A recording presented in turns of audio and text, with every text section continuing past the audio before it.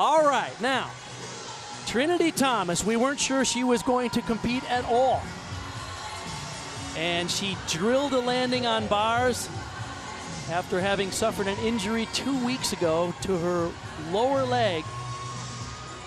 She is poised to go on vault, which is an unlikely choice considering she had a lower leg injury. They left it all up to Trinity. Jenny Rowland said it is, if Trinity says she's good to go, they give her the green light. It's all up to her. And this 1.5 twist has been spectacular in the past. She has scored a 10 on this vault, but her training has been limited.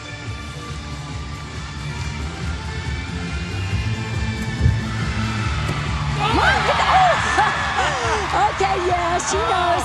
A little bit of scoop back. It was so close, but oh my gosh, I'm going to bring this out again. These are Teflon-coated, diamond-studded beasts because the strength, the courage. It's unreal, actually. The tenacity, and then the brilliance. The combination of these qualities just bring tears to my eyes, actually. So high. Oh, look at that. 4.5 feet off the ground. And she usually goes higher, and yet Trinity doing Trinity things just finds that landing, and all for her team. That's why she came back. 27 perfect 10s in her illustrious career. The record is 28.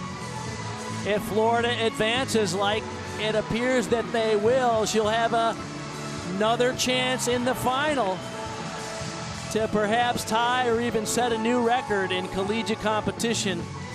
It's hard to understate her contributions to this sport. Victoria Wynn is their last vaulter. Big moment. She's going to throw the 1.5 twist. She's worked all season long for this vault, and there it is. Wynn coming after the 9-9 comes in for Trinity Thomas, who stepped back just slightly.